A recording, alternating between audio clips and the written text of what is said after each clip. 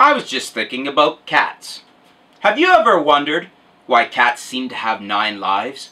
Or when they fall, they always seem to fall on their feet? There's 6 or 7 good reasons why a cat seems to have 9 lives and always lands on its feet.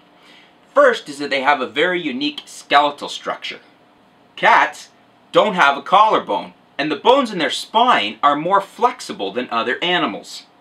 Another reason cats seem to always land on their feet, why they always seem to fall well, is that cats have a high body surface area in relation to their weight.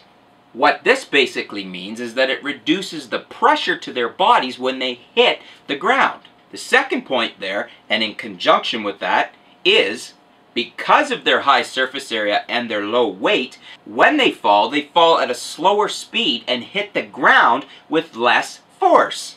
Another thing that helps cats appear to have 9 lives and survive these big falls is that cats have something called an aerial righting reflex. What this basically means is that they have a built-in reflex, so when they're falling, they are able to right themselves in mid-air given enough time. Think of a skydiver or an astronaut spinning around to right themselves in the air, and you get the idea. The next thing that really helps cats when they're falling is that cats tend to spread out their legs when they're falling. This again increases their body surface area and reduces the impact to them when their bodies hit the ground. The last thing that helps cats when they're falling is the fact that cats have very long, strong, muscular legs. Cats are, as I'm sure you've seen, very well adapted to climbing trees.